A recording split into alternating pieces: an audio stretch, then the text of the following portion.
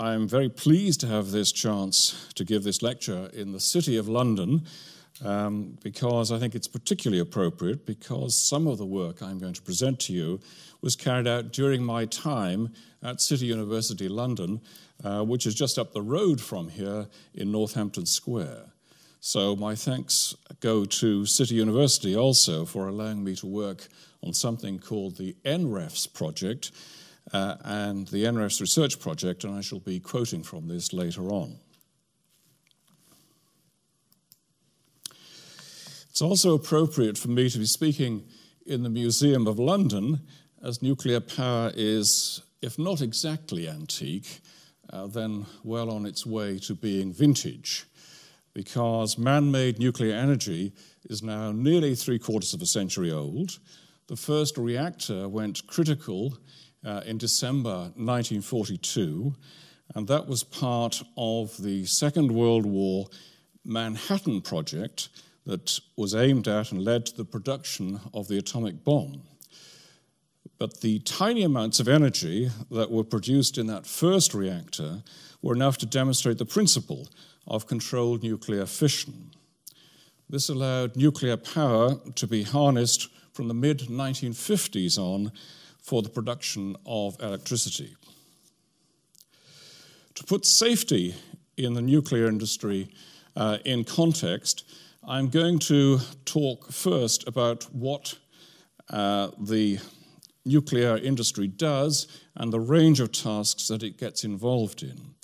I shall start by talking about the generation of electricity and then talk about some of the other activities that are ancillary to that are carried out in support of that purpose.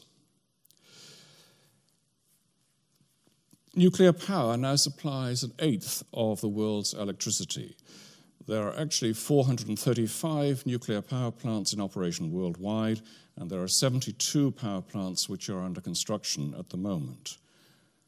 Pressurized water reactors, which are called PWRs because the nuclear industry loves acronyms, and boiling water reactors, or BWRs, are the world's workhorse reactors.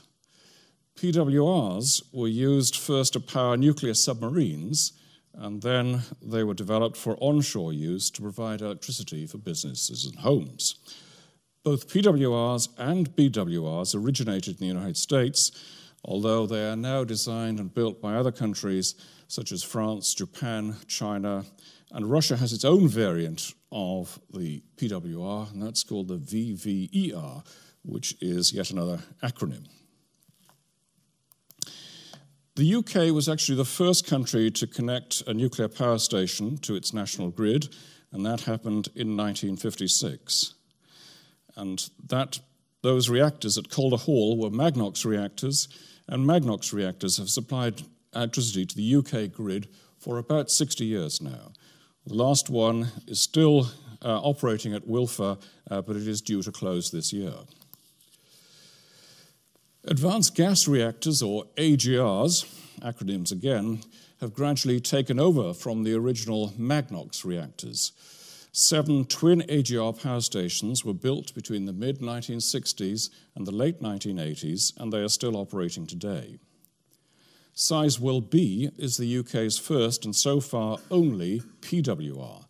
That has been running for about 20 years. Nuclear power used to make up 30% of the UK's electricity at its peak, but nuclear share has now fallen to 20% as a result of the older Magnox stations I mentioned previously being taken out of service. By next year, the UK's nuclear fleet will consist of just 7 twin reactor AGRs and 1 PWR, all of them owned and operated by EDF Energy. EDF intends to build 2 more PWRs at Hinkley Point in Somerset and 2 further PWRs at Sizewell in Norfolk. Each of these will generate 1,670 megawatts of electricity. Meanwhile, Horizon, which is a consortium between Hitachi of Japan and General Electric of the United States, wants to build 4 PWRs at Wilfer in Anglesey and Oldbury in Gloucestershire. Each of these will produce 1,380 megawatts of electricity. New Generation, which is a joint venture between Toshiba of Japan and Engie of France, previously known as GDF Suez, wants to build 3 PWRs at Moorside in Cumbria, each of which will supply 1,135 megawatts of electricity into the national grid. This means that the total new nuclear capacity planned is 16 gigawatts of electricity, with a big power station taken to produce about 1 gigawatt, which is 1,000 megawatts of electricity. This is equivalent to about 16 large modern power stations.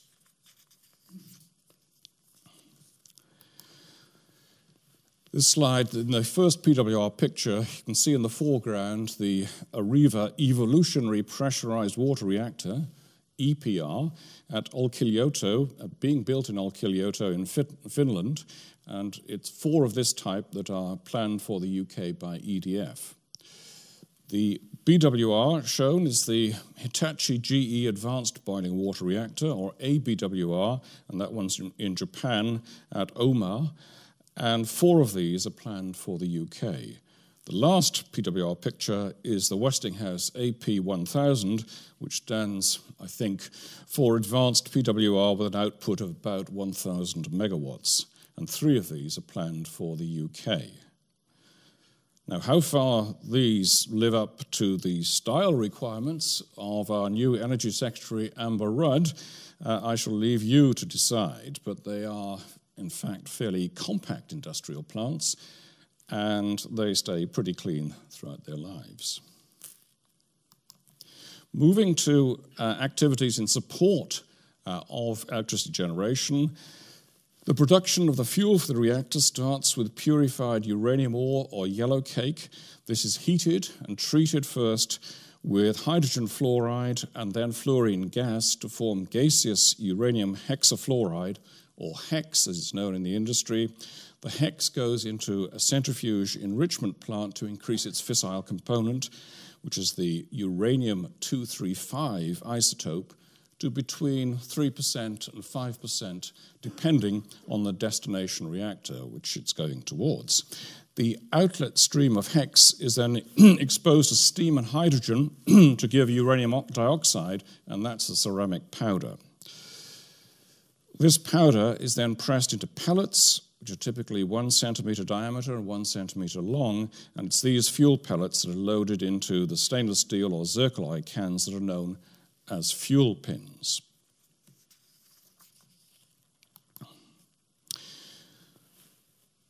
Spent fuel, that's fuel that's been in the reactor, contains significant amounts of unused fissile material, uranium, and newly made plutonium. Both of these elements can be used in power production, and so they are both valuable. In fact, the UK invested heavily in reprocessing up to about the year 2000. The ultimate goal was to recycle the plutonium in a fast reactor. The fast reactor can convert low-grade uranium into useful plutonium at the same time as producing the heat needed to generate electricity. And this has the big advantage, very big advantage, that it would make the world's uranium stocks last 50 times longer. The technology has been demonstrated, but unfortunately it's too expensive at the moment. It's likely that recycling in this way will become commercially viable only when uranium stocks are starting to run low. The UK started decommissioning of its shut-down industrial-scale nuclear reactors in the 1980s. Some smaller experimental nuclear reactors have been decommissioned before this, but that's when it started in real earnest. 99% of the reactor's radioactivity is removed when the spent fuel is taken out of the reactor. And then further dismantling can put the reactor in a safe state for long-term storage prior to final decommissioning. I personally have a particular interest in the UK's first major reactor decommissioning project, as I was customer project manager for the Windscale AGR, or WAGR, to use the acronyms, in the 1980s. I was also in charge of the necessary decommissioning research, which is robotics, remote viewing, remote cutting, and so on. Wagga actually produced 100 megawatts of heat and 33 megawatts of electricity until it was finally shut down after 18 years operation in 1981. I'm happy to say that Wagga's core has now been dismantled and the reactor pressure vessel has been cut up and put into concrete-filled Wagga boxes, and these are stored within a purpose-built waste packaging building on the Windscale site, which is part of the Sellafield site. The ultimate ambition for decommissioning is a greenfield or brownfield site. And in fact, just this has happened with the spent fuel examination facilities at the UK Atomic Energy Authority site at Culcheth, which is near Warrington in Cheshire. And you can see the before and after pictures. The fission products produced by the nuclear reaction become waste products. They are the main waste product. This high-level waste is vitrified, and the glass blocks are then stored at Sellafield in Cumbria. The fission products decay, and they continue to produce heat for decades as they do so, and this heat has to be removed by forced air cooling. But the amounts of high-level waste produced are very small. And to give you a picture, the vitrified volume of all the high-level waste produced in the UK for the last 65 years would fill the first 5 lanes of an Olympic running track to a height of about 1 metre. The small volume and the fact that it is all contained, which is unlike the carbon dioxide coming from fossil fuels, which comes out into the atmosphere, these facts led John Rich, who used to be Director General of the World Nuclear Association, to describe nuclear waste as a strong selling proposition for nuclear power. Waste, he said, is nuclear power's greatest comparative asset, precisely because the volume is minimal and can be safely managed without harm to people or the environment. Intermediate level waste is activated metal or material that's been contaminated with the products of fission. Packaged intermediate level waste is stored on the Sellafield site and it doesn't require cooling. Low level waste, which has greater volume, consists of lightly contaminated materials such as used overshoes and some medical wastes. Packaged and grouted low level waste is placed in concrete vaults at Drigg in Cumbria. So I've now introduced you perhaps to some of the activities of the nuclear industry, but what about the safety hazards? And particularly, what are the safety hazards which are unique to nuclear power? I think it's important to say at the outset that the laws of physics rule out an atomic bomb-type explosion. This didn't happen even at Chernobyl, which is the worst nuclear accident the world has ever experienced. In fact, it can't happen because the nuclear fuel in the reactor is just not concentrated enough. It's enriched to typically 5% in the fissile component, compared with the over 90% needed for weapons-grade uranium. A nuclear power station is, of course, a large process plant, and will experience many of the same hazards that any large plant would be subject to. But there is the unique hazard, the additional hazard of nuclear radiation. The nuclear industry produces 4 types of radiation: alpha particles, beta particles, gamma rays, and neutrons. The first 2 are stopped fairly easily, especially alpha particles. But gamma rays and neutrons are both highly penetrative, and thick lead or meters of concrete are needed to contain them. This means that the reactor will be surrounded by typically 3 meters of reinforced concrete, and that's known as the biological shield.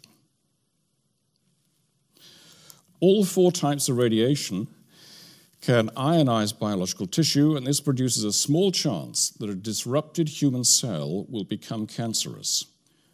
That chance is proportional to the amount of energy the radiation deposits. That's the radiation dose, and to understand nuclear safety, you need to get a feel for radiation dose units. So what is a big dose of radiation, and what is a small dose? 1 joule of energy deposited into a kilogram of human tissue gives a dose of 1 sievert if the radiation is beta or gamma. But alpha particles and neutrons cause 10 times the damage, 10 times the harm for the same amount of energy deposited, and so in these cases the dose would be 10 sievert. But the sievert is rather a big unit, and it's normal to work with millisievert. In practice, that's to say 1,000th of a sievert. The average UK citizen receives 2.7 millisieverts in radiation dose each year, and that's got nothing to do with the nuclear industry. Most of this comes from background radiation, and about 1/7 comes from medical X-rays. The upper limits for radiation workers in the UK, the upper limit for radiation workers in the UK is 20 millisieverts per year. But no UK worker got more than half that amount in 2003, for example. The average dose for UK radiation workers is less than 1 millisievert in a year.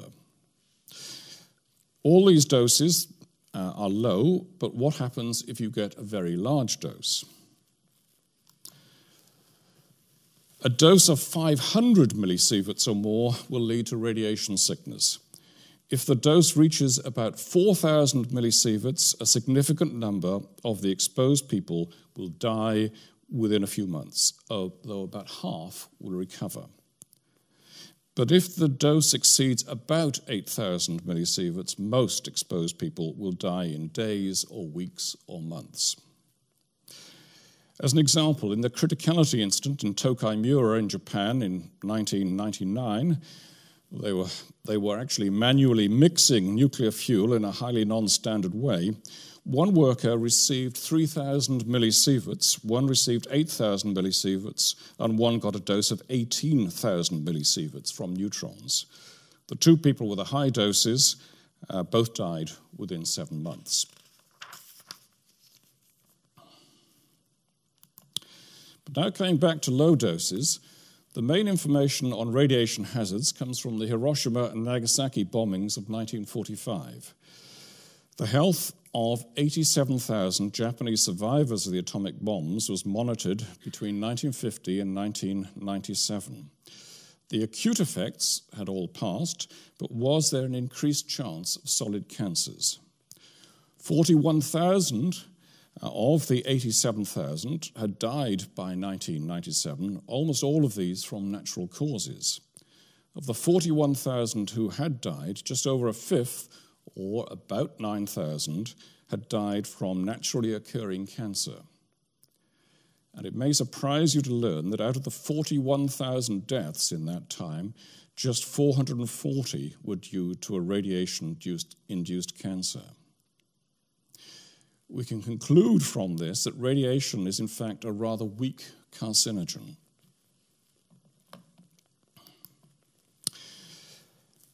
Data from atomic bomb and medical doses imply that the chance of dying before your normal term as a result of a cancer brought on by a low dose of radiation is 40 in a million per millisievert of dose. For a member of the public, where it's assumed that the ages of the public will span all ages, it's 32 in a million per millisievert of dose for a nuclear industry worker who will be over 18. And these coefficients double if the one-off dose, or the dose taken in 1 year, is more than 100 millisieverts. So the question is, what radiation doses are experienced after a nuclear accident? Well, very high doses, 1,000 or more millisieverts, are very rare, even after a big accident, and will usually affect only a few nuclear workers at most. Just 3 workers, of whom 2 died at Tokai Miura in 1999, for example, and then after the world's worst nuclear accident at Chernobyl in 1986, there were 136 workers who received a dose of 1,000 millisieverts or more, and 30 of these died. But the accident may impose low doses on the remaining workforce or on the public. So about 100 workers received low doses at Tokai Miura and 20 members of the public. 161 members of the public were evacuated on a temporary basis at Tokai Miura. On the other hand, 335 members of the public were evacuated permanently or relocated after Chernobyl, and I shall come back to this number. The evidence shows that it's very unlikely that a member of the public will be given a high radiation dose after an accident. It didn't happen even after Chernobyl. This means that the main safety focus is on protecting the public from possible low doses of radiation. But how big is that risk? Previous studies have tended to concentrate on the high integrity of nuclear engineering and the elaborate protection systems that reduce the chances of a nuclear accident. And in fact, a modern nuclear reactor is expected to suffer a severe accident that can affect the public less than once in 10 million years. But my research team wanted to know what happens in the worst case scenario. What happens when a reactor goes badly, catastrophically wrong, as happened at Chernobyl and also at Fukushima Daiichi?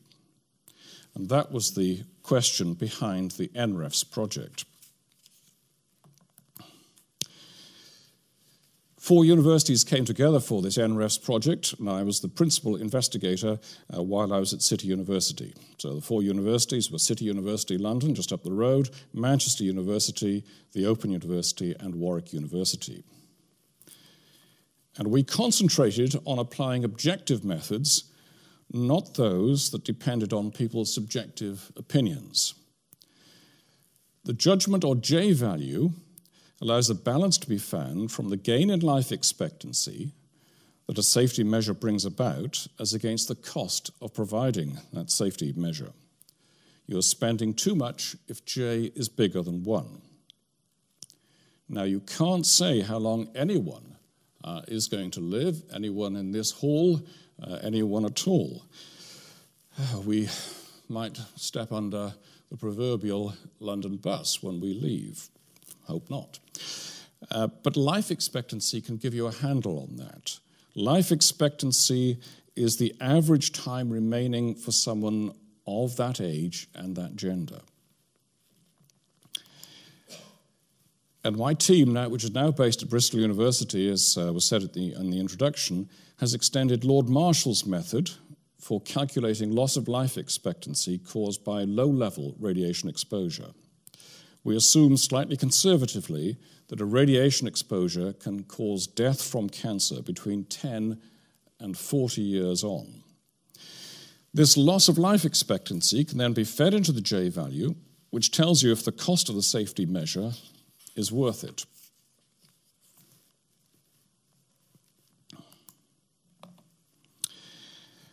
I'm now going to give you some figures for you to bear in mind for comparisons later on in terms of life expectancy. 80 is the life expectancy at birth in the UK, roughly. 42 years is the population average life expectancy in the UK, and that means it's roughly how long a 40-year-old can expect to live. 3.5 years, quite a large amount, 3.5 years is how much life a Londoner loses by moving to Manchester. You can imagine that having Manchester as one of our co-universities on this project, it could be slightly embarrassing. 4.5 months, to even things up a little bit, 4.5 months is how much life a Londoner loses from air pollution. So bear those numbers in mind. Now I'm going to talk about the Chernobyl nuclear power plant accident. The accident occurred on Chernobyl Unit 4 in the early hours of the 26th of April, 1986, and it is the world's worst nuclear accident by a very large margin. The reactor went super prompt critical, and there was a huge nuclear power excursion, about 100 times the normal operating power, and that lasted for about 5 seconds. That's a short time, but it's 1,000,000 times too slow for it to be regarded as an explosion. The top of the reactor was forced off, there were fires, and there was an unobstructed, unhindered release of reactor core materials into the air for 10 days. Some of the core melted through the reactor pressure vessel into the basement below before cooling and solidifying. And that's the event which had been dramatized 6 or 7 years before as the China syndrome. It's difficult to see how things could have been any worse, quite frankly. There were 30 immediate deaths of power station workers. And then 116,000 members of the public were relocated fairly soon on, in 1986, and a further 220,000 were relocated after 1990, never to return. But were such drastic population movements necessary, or were they sensible? So we consider the Chernobyl first relocation. The 116,000 evacuated from the 30-kilometer zone by September 1986 gained about 7 months life expectancy as a result of that exercise. This implies a J value of 3, and that meant that the evacuation was 3 times too expensive and so should not have been carried out. When we delved into the figures more carefully, we found that the relocation of about 17,000 of those people would have been justified at J equals 1. So the number of people actually evacuated was 7 times too high. The next relocation occurred in 1990, and the map shows the relocation zone extended from the area marked in red to the area marked in dark orange on that map. And the state all-union and Republican program relocated 220,000 people at the cost of 42,000 rubles per person. But they gained just 3 weeks in life expectancy. Was it worth it? The J value says not. The J value came out at 21, so the exercise was over 20 times too expensive. Not one of those 220,000 people should have been relocated. In the event, the 116,000 first evacuees, who were the worst affected as far as loss of life expectancy was concerned, they lost just 9.3 days life expectancy due to the radiation dose they received. And we in the UK, we also experienced some increase in radiation dose, and we lost about 3 hours. But even if no one had been evacuated and relocated after Chernobyl, the loss of life expectancy amongst the worst affected 6,000 people in the Ukraine, in the world, would have been about 3.5 years. You remember, this is the life expectancy lost by the average Londoner going to live in Manchester. The gain in life expectancy for the worst affected 2,000 people, of the 220,000 people relocated in the second phase, was 2 months. That's what they gained by being evacuated, just the worst affected 2,000 people there. And that's about half the life expectancy we lose in London from air pollution. Objectively, we can see that the scale of the potential radiation threat to the public is small even after the worst nuclear accident. Turning to Fukushima Daiichi, the 3 damaged reactors at Fukushima Daiichi shut down as they were designed to when the earthquake struck on the 11th of March 2011. But they lost cooling when the power stations were flooded by the tsunami 45 minutes later. Cooling was eventually restored, but the failure to remove the decay heat that the fuel will generate before that happened meant that part of the core melted. Explosions from the chemically induced hydrogen destroyed the roof of the shield building, and radioactivity escaped into the air. This radioactivity was added to by the radiation issuing from the damaged spent fuel pond on a fourth reactor. There were no radiation deaths, but 160,000 people were evacuated. The radiation release was about a fifth or a sixth that of Chernobyl. That 160,000 compares with the 267,000 people who were displaced by the direct effects of the tsunami. But importantly, we know that there were 1,121 deaths from the nuclear evacuation amongst residents of old people's homes in the first 3 years. That figure has now risen to 1,700. By assuming the excess deaths were in people over 70 years old, we can calculate an average loss of life expectancy of 27 days. But this is more than the 19 days that radiation would have cost them if they had stayed put. And these, our first outline calculations, are being confirmed by in-depth studies that are being carried out in Japan. So we have evidence here pointing towards evacuation not being an entirely safe option. It may cause net health detriments as well as incurring high costs. So now let's look at how the UK government reacted to Chernobyl.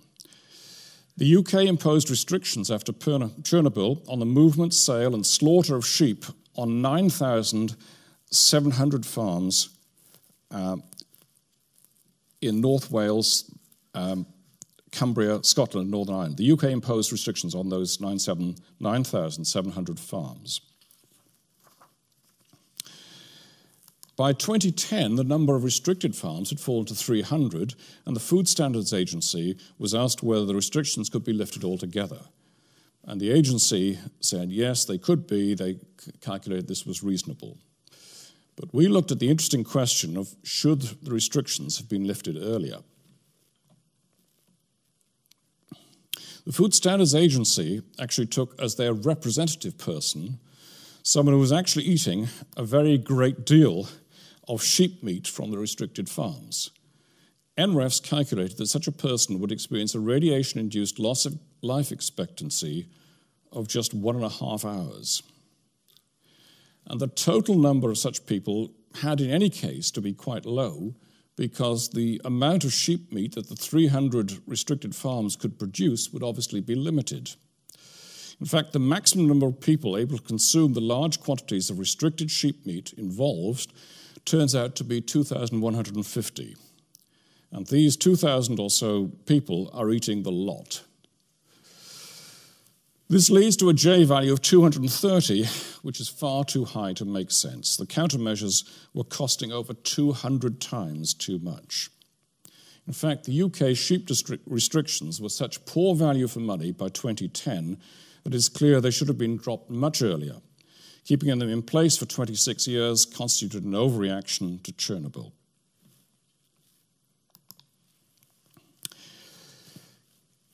That is not to say there are not useful things that you can do after a big nuclear accident. 110,000 houses in Fukushima City were decontaminated, and this led to a 7-fold dose reduction.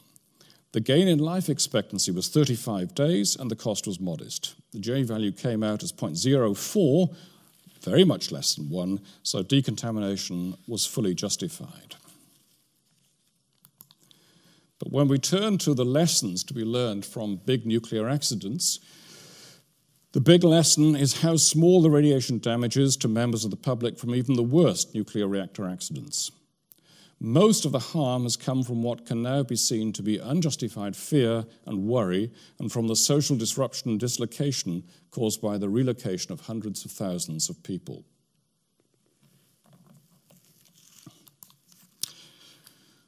So, is all well with safety in the nuclear industry? In fact, there's a problem, that I will point out to you, and that problem was with the metric the UK nuclear industry uses in deciding how much to spend on safety. Like most of the UK's industry, the nuclear business uses the Department for Transport's Value of Prevented Fatality, or VPF, as a benchmark for how much it should spend on safety. And here it is just following the lead of the Office for Nuclear Regulation and the Health and Safety Executive. Unfortunately, the VPF emerges as an essentially arbitrary figure, and it is likely to be about 4 times too low.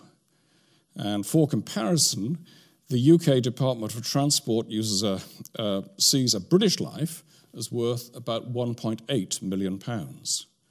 But the US Department of Transportation sees the value of the life of a US citizen as worth about £6.1 million. And it thinks it could be as high as £8.6 million. Rather more, you'll see. So we now look at examining the basis on which the VPF is set in the UK. The UK VPF, value of a prevented fatality, is based on the opinions of 167 people given in 1997 and as interpreted using the two-injury chained method. That's this method that I'm going to tell you something about. I suggest to you that common sense would suggest that two measurements of the same quantity, the value of a prevented injury for the same injury, should come out the same. But using the two-injury chained method, they turn out to be very different and, in fact, barely correlated. If you look at this, which is very much a scatter diagram with log scale axes in order to compress it just so that you could see it, note the degree of variation of the value of a prevented injury for the same injury. Measured one way, it varies from £300 to £50,000, and that's on the horizontal axis. Measured another way, but still using the two-injury chained method, it comes out as from £100 to £3 million. This is on the vertical axis. Are people really disagreeing with one another by so much? And in fact, is each person really disagreeing so much with him or herself so much? The points that are scattered all over this graph should lie pretty much on a rather short straight line. And that straight line should have a slope of 1, not 8.24. So I think that it's clear that the method on which the UK VPF is based is falsified in the terms of the scientific philosopher Sir Karl Popper. The finally recommended VPF of £1 million in 1997, or the study actually appeared in 1999, is considered by the authors to be a judgment call. But the judgment range is enormous. It covers 2 orders of magnitude, from 120,000 to 33 million pounds. With such a range, how much numerical guidance from the two-injury chained method can be said to remain? The authors of that study, the Carthy study, wrote recently, "We consider that the Carthy et al. Study has made a useful contribution by providing evidence which, blended with judgment, helped consolidate the VPF. But how good was the previous VPF that they seem happy, through applying their judgment, to consolidate?"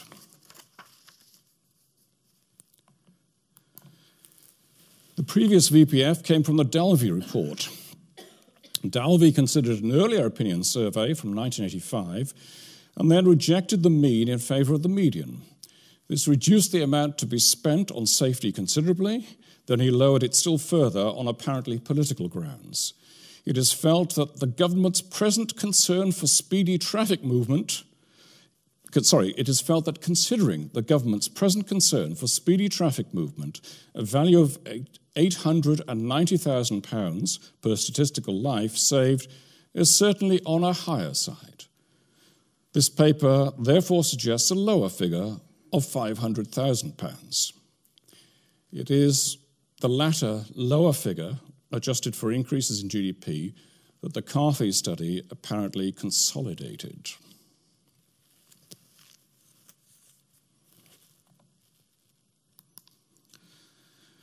So, can the nuclear industry do better?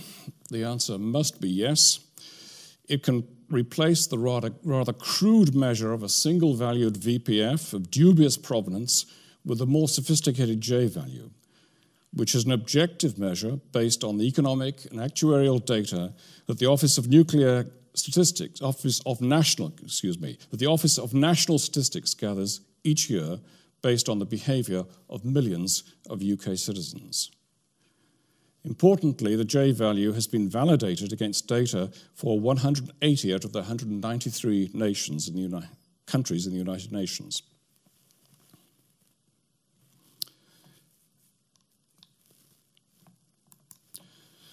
Moreover, the J value has been extended to take environmental consequences into account, and the JT value, or total judgment value, gives objective guidance on what should be spent to safeguard both humans and the environment. The method is developed, and the nuclear industry can use it today. So coming now to conclusions, the nuclear industry is now firmly established worldwide as a provider of electrical power to industry and homes. On safety, the standout message from the NRES project is that nuclear power is a lot less scary than many people fear, even when it goes badly, catastrophically wrong. That said, it must be time to adopt properly scientific methods to guide the nuclear industry's spending decisions on safety in the UK. I thank you.